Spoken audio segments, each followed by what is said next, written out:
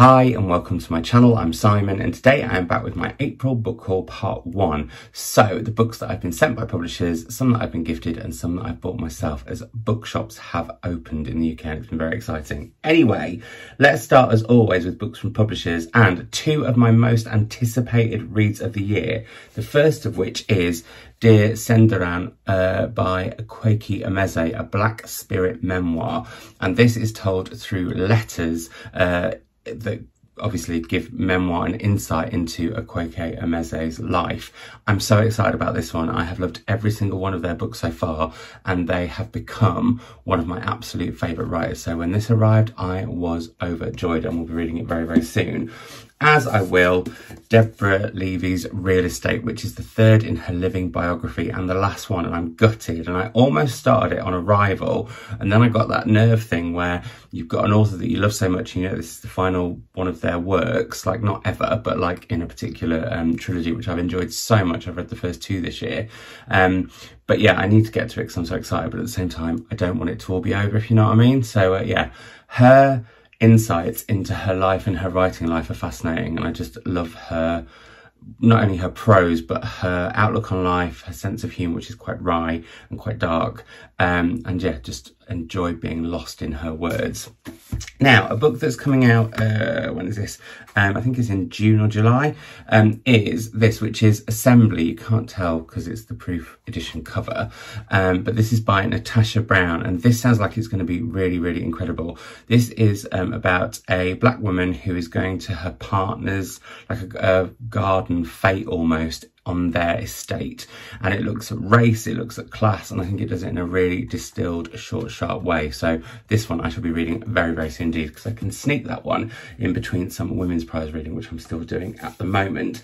Then this book arrived with cookies. I mean, what more could you need in life? And also a Books Are Magic tote bag, because the author, Emma Straub, owns Books of Magic in Brooklyn, where I've been, and it's a brilliant bookshop. This is all adults here. I don't know which number of her books this is, because I know she's written a few, and I've meant to read her for years. And this is all about Astrid, who sees, she's 68 years old, and she sees like a fatal accident happen and decides from that moment that she wants to live her life with more authenticity and be more direct, and so she decides to start with her children, but are they ready to be grown-ups and see like the grown-up her? I think this is going to be really, really, really interesting. So yeah, I should be heading to that soon. Then from the lovely folk at Tramp Press, I got Corpsing by Sophie White, which is My Body and Other Horror Shows. Now, I've said I would like to read a lot more essays going forward. It's something that I haven't really done in my reading life particularly. I've been listening to some actually on audio. I'm really, really enjoying them. And yeah, this one I am very, very much intrigued for. I think it looks at health, mental illness, grief, addiction, and sometimes the hilarious cruelty of life. I also think that cover is brilliant, so I want to head to that one soon. These books, like, they're going to be super fun, and I still haven't read the first one, which is Death Goes on Skis. Virago are republishing Nancy Spain's Mysteries, and this is Poison for Teacher. I think they're quite what-ho, but I discovered Nancy Spain when I read the most incredible graphic novel last year that looked at the history of the LGBTQIA+ community, and Nancy Spain was somebody I hadn't heard of. She was a TV presenter, a radio presenter, and she died very early, quite tragically, and she'd started writing these mysteries, and they're all introduced by Sandy Toksvig, who I love. So yeah, and the fact this has got like I suppose it's meant to be a school, not a country house, but I'm very much in the mood, since having been to a country house earlier this month, or last month maybe it might have been, yeah, wanting to get, no, it was this month, it was Easter, wanting to get to some more books that have that sort of country mansion setting. I'm just in the mood for it, so we'll see how I get on with that one. Now, the lovely folk at Profile Books and Serpent's Tail sent me a selection of books, because I got an email asking if I would like this, which is Resistance by Val McDermid and Kathryn Briggs, and it's a graphic novel. I don't know much about what is in here at all. All I heard all I heard were the words Val McDermid graphic novel, and I was like, yep, I'm totally into it. So yeah, I think it's going to read a bit like a thriller. I think it might have something to do with medicine, because it's also published by Serpent's Tail and Profile with the Welcome collection. So yeah, I'm intrigued. I'll show you a bit of the inside of the illustrations. It's all done in black and white. So yeah, I'll report back, because this is something that I can probably devour in an afternoon. So again, another book that I can read in between the Women's Prize books. I was also sent these next 5 books, the first of which is Man Enough to Be a Woman by Jayne County. Now, Jayne County was, I think, one of the first trans punk stars, I want to say. She was in a band, and it was at the time of the Stonewall riots, and it's a bit of queer history that I don't know enough about and should educate myself on much more. But Drew at Serpent's Tail was like, I have to send you this book, you have to read it, it's incredible. And so I'm going to. It's been published as one of Serpent Tail's classics, and I love the pink. That's going to go very well with my bathroom wall for an Instagram picture, I'm just going to say that. Now, I mentioned in my 39 things that I want to do in my 39th year that I would love to learn more about cheese, and I'm hoping, random but true, I'm hoping to be doing a video in a cheese shop in the next couple of months. So if there's any thoughts on what you would like that video to include, please let me know in the comments down below. But before that, I'm going to read a book that I've been looking at longingly for ages and just haven't got around to. So when I heard from Profile and Serpent's Tail, I was like, Drew, can I please have this too? And he said yes. It's A Cheesemonger's History of the British Isles by Ned Palmer. And that, I feel, is all you need to know. It is a history of a cheesemongers in the British Isles. It's got pictures. I mean, there's going to be lots of cheesy face in here that are going to be getting me want to raid the fridge, aren't there? Let's be honest. But yeah, I just thought this would be really interesting fun. And I think he has another book coming out about cheese soon. So I'm going to have to get my mitts on that one as well. Another book, I've been going to the beach a lot more, and I want to learn more about things that I don't feel I know enough about. I think in my last wrap up, I talked about, what was it? It's down here, Salt, Fat, Acid, Heat. It's just down there literally, because I haven't filmed my 1 in 1 out yet, and I will be soon. But I mean, there's enough books in here to, this is 1 in 1 out, it's going to go crazy. Anyway, these won't be part of that, the other ones will. Moving on, Simon, move on, get on with it. And one thing I really want to learn about, because I live near the sea, is seaweed. And so I'm going to be learning about cheese, I'm going to be learning about seaweed. I want to be a DJ, and at the end I'll be talking about something else I really want to learn about. But yeah, this is the Seaweed Collector's Handbook by Miek Zwamborn, and I'm looking forward to going along the beach and sort of trying to find some gramophone, for example, or what does this one say here? Ooh. That was where I flicked to, quickly, Truffle of the Seas. I don't actually like truffles. Anyway, I'm really looking forward to finding out more about this. I just think it's going to be a really interesting book about nature as well. And seaweed is something that I've not contemplated enough, but feel I should contemplate more. I was going to watch Seaspiracy, but I don't know if all of you have seen all of the hoo-ha about how it's not factually correct. And that's been quite interesting, the Netflix show. Anyway, moving on. Kate Mosse is a author and a woman that I absolutely adore. This is her first non-fiction, I believe. It's An Extra Pair of Hands, and it's coming out in June. And this is all about a story of caring, ageing, and everyday acts of love, and looks at the relationship that Kate has had with older people in her life, those she's cared for. And I don't think we talk enough about elderly people, and there are more elderly people than there have ever been before. So yeah, it's something that I think a lot about, like old age and what that might look like and all those kind of things. And I think this is going to be a real emotional, moving book, an account. So looking forward to that, as I am. And I should say Emma is a friend of mine. Looking forward to the final book that Serpent's Tail sent me, which is After the Storm by Emma Jane Unsworth, who is a woman that I adore. And it's postnatal depression and the utter weirdness of new motherhood.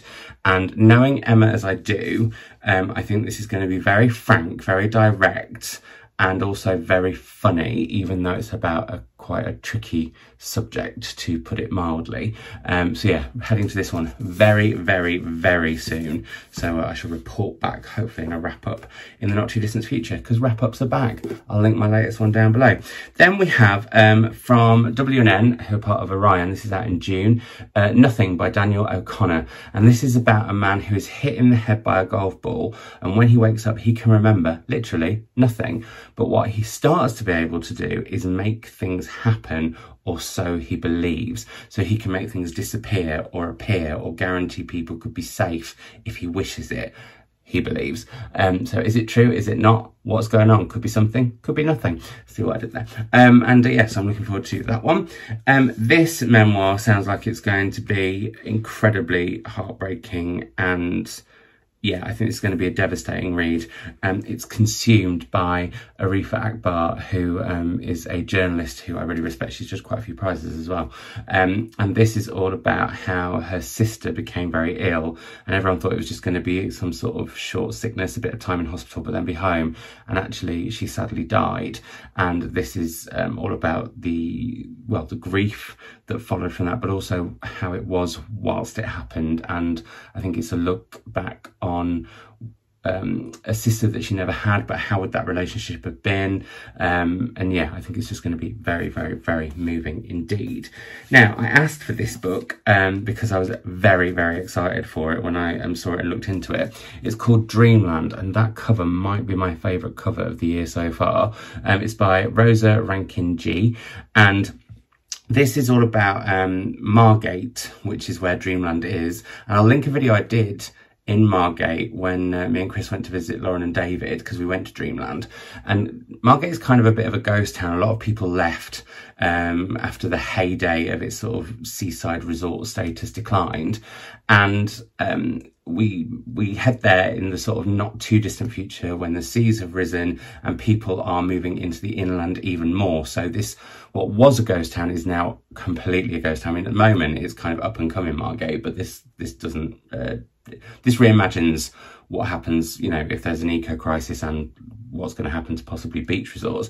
Anyway, as people are moving out, one family moves in, and we follow what it's like for a family who have been living in bedsits and on different estates and moving around a lot, when they suddenly move near nature and all this space, even though there's sort of this threat of the awful going on behind, and the people they meet there and what happens. And I just think it sounds like it's going to be amazing. I've seen some corking reviews, but not really heard that much about it either. One of those books. So yeah, want to read that soon too. Then the lovely folk at Hodder sent me Amanda Block's The Lost Storyteller. And this is a book all about books and stories, and it's about a woman called Rebecca who has never really known her father. He was a TV presenter, kids TV presenter, I think, and then he sort of just disappeared. And what's happened is there's been a book discovered, I think, which is brimming with fairy tales, of which the proof came with one of the 7 tales in it, which I think is genius.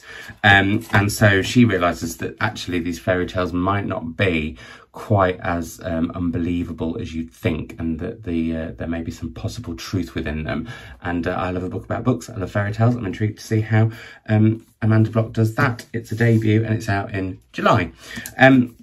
This book is out very soon. I'm recently listened to, I mentioned that I've been listening to essays, and I recently listened to this author's essay collection, Funny Weather, finally, which I have wanged on about on this channel for ages.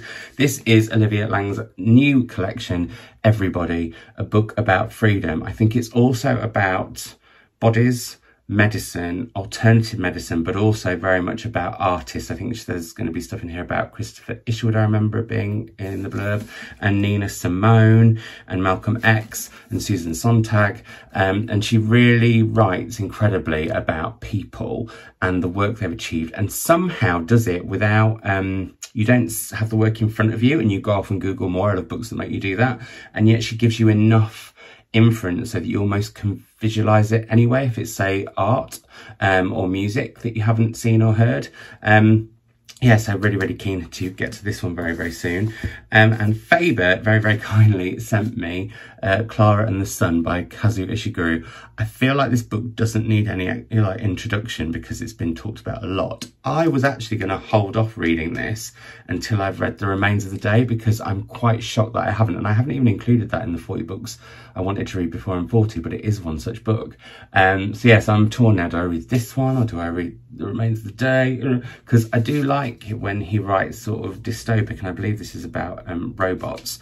And I've read one of his other books which has, I won't say what the title is or what the subject matter is, but it has a very dystopic twist, and I thought that was incredible. So yeah, I'm intrigued by this one, but yeah, torn. Do I read the classic or do I read that one? Then 2 books finally from publishers that sent me books. that I've mentioned before on this channel, but these are finished editions, so I wanted to remind you of them. The first is Sorrowland by Rivers Solomon. I've wanted to read Rivers' work for a while. They write about sort of, it's sort of fantasy, I think, meets dystopic, and I believe this is about a woman who's pregnant, I think with twins, and she's running away from a cult that she's been part of, but it looks at the world around her, which is other, and how she feels other within that world. So yeah, I want to read this very, very soon. As I do Ariadne, which I think the publishers also very kindly sent to my mother, which is a retelling of the myth of Ariadne. I feel like I need to say no more, partly because I don't know very much about the myth of Ariadne, but there we go. So yeah, very, very excited for this. Now, on to books that I was gifted. This very kindly came from Francis, who sent me this as a belated birthday gift, or I think may have pre-ordered it and then it arrived post my birthday, but my wish list is gone now. This is The Undocumented Americans by Carla Cornejo Villavicencio. I hope I've said that right. And this is about the author's experience as an undocumented American, but also the experiences of other people that they met.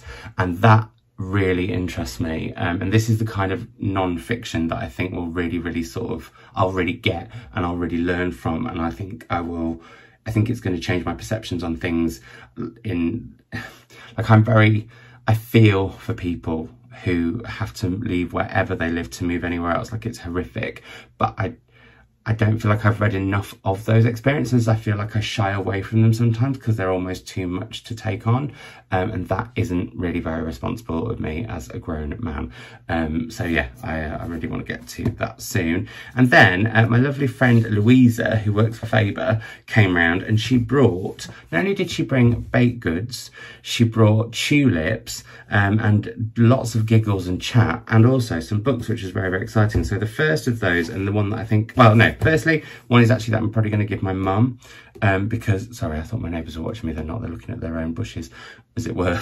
Anyway, but this one I'm going to give to my mum because I've not got on as well with this author, but my mum absolutely loves them. And this is The Country of Others by Leila Slimani, and it's out in August. So yeah, when I next see my mother, she's going to get this one. I don't know what it's about. She can tell you maybe, because it'll probably be one of the books that she loves most this year, because she does really, really love Leila Slimani's writing. I wasn't such a fan. Then like I said, I want to read more essays, but I have said on this channel a few times recently that I shy away from books that deal with chronic illness, because I have a chronic illness. Even though I've known about it for like 5, 6, 7 years now, I still sometimes think I'm slightly in denial about it and just want to carry on as usual. And so reading about other people's experiences, while could potentially be helpful, also sort of makes me have to think about my condition, which is called Derkham's. It's a very rare condition. So anyway, this book is one such book, and I'm going to give it a whirl because it came so highly recommended by Louisa. It's Places I've Taken My Body by Molly McCulley Brown. And I did have a flick through this and I thought these looked like my kind of thing. They're very short, sharp, essays and vignettes about what Molly's been through. So yeah, intrigued for this one, as I am. Another selection of short, sharp vignettes, but I think this is just about life, full stop. I actually know it's Adventures in Anxiety, sorry. It's My Mess is a Bit of a Life by Georgia Pritchett. And I flicked through this and just started absolutely howling with laughter. So yeah, Georgia is a writer for TV. She's written for shows such as Miranda. She's written for, I think, Lenny Henry. And so she's got this real wit, and it really, really, really comes out in the bits that I flicked through. Like, I was literally laughing. It was one of those books where I was thinking, oh, hang on, I need to read this bit out. And I was like, saying it to Louisa, who's already read it, but I was still reading her and Chris them. So yeah, there's subjects such as quack. There's subjects, oh, does that mean she had a pet duck?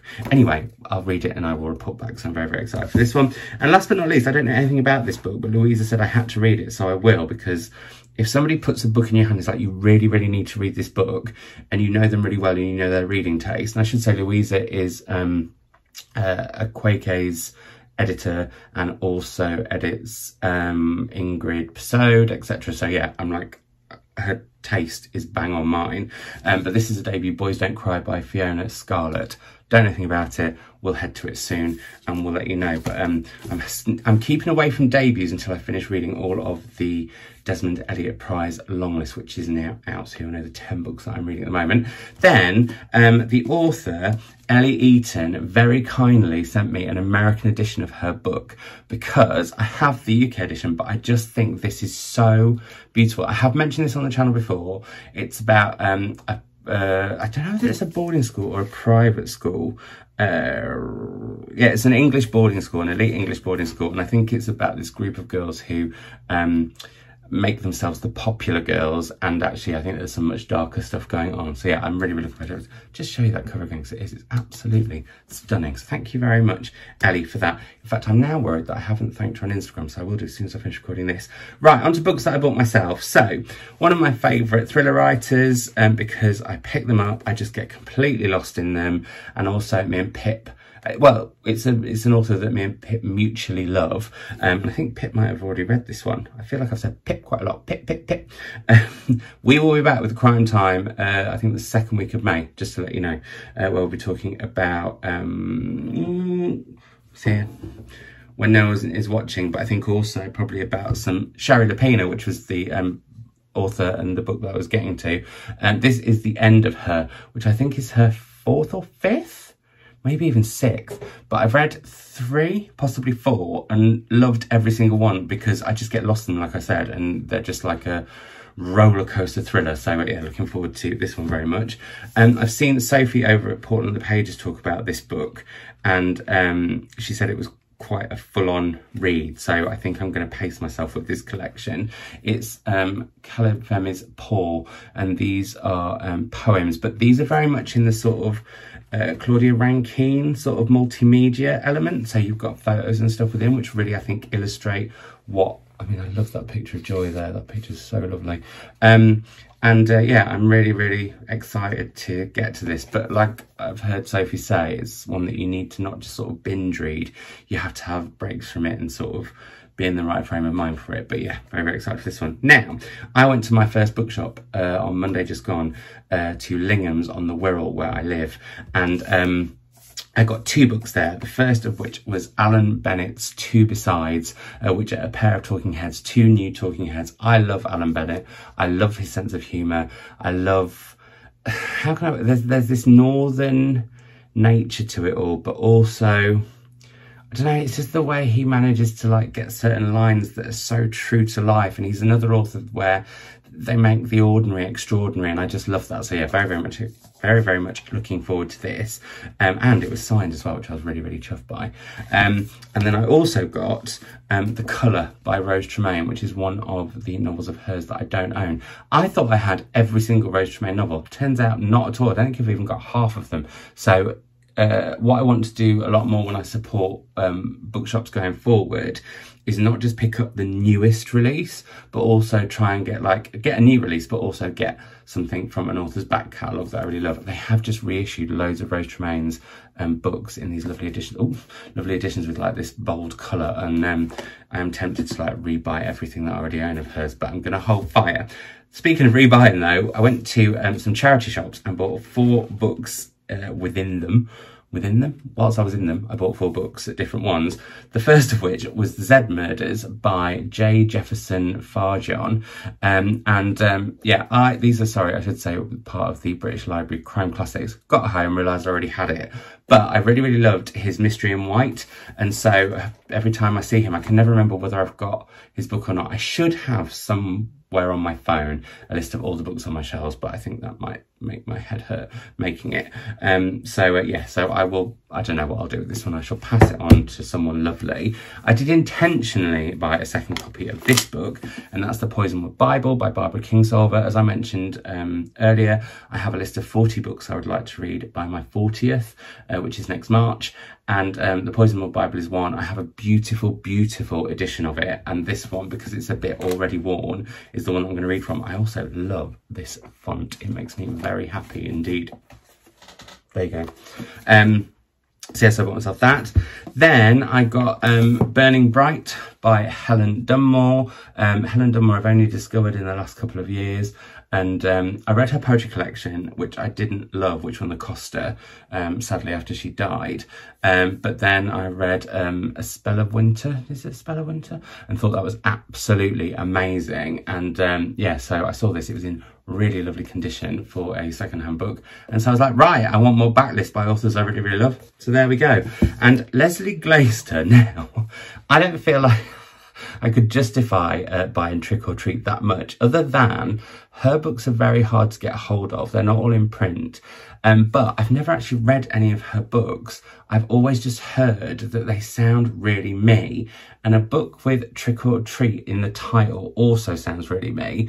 And when a book is 50p, why not? That's how I felt about this. I do have slight torn feelings on charity shop books because, well, I was brought up on buying quite a lot of them. And in fact, a lot of the books I have on these shelves, I bought at a charity shop where it was like £5 for £1. But I do also, there is that thing of the author doesn't make anything from that. But I also think, wow, lots of thoughts.